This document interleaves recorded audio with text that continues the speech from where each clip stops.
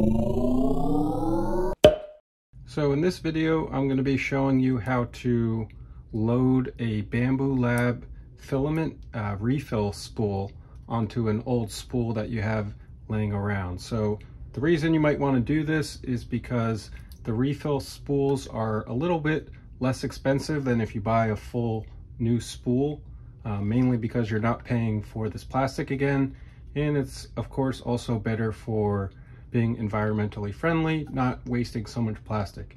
And really quickly, here's a shameless plug for my 3D printed guitars. If this looks like something you might be interested in, check out some of my other videos on my channel and the links in the description below. Now back to the video.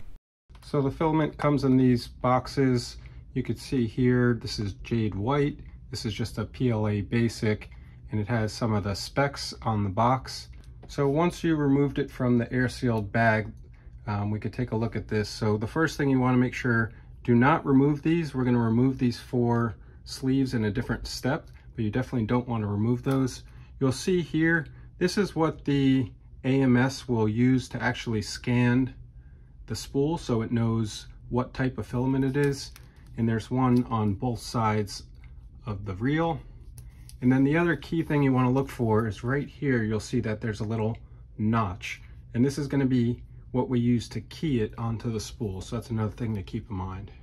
So the first step, you're just going to take the empty spool that you have, and if you take it and you rotate it like that, you can actually separate the 2 halves.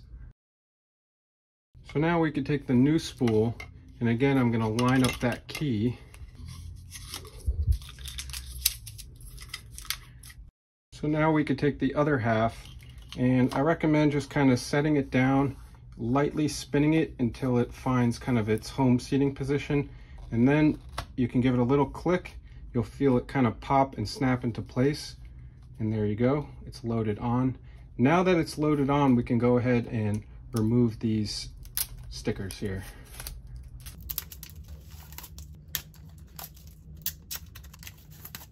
And there you go, just like that, we now have our filament loaded onto the spool, and we're ready to put it into the AMS and start a print.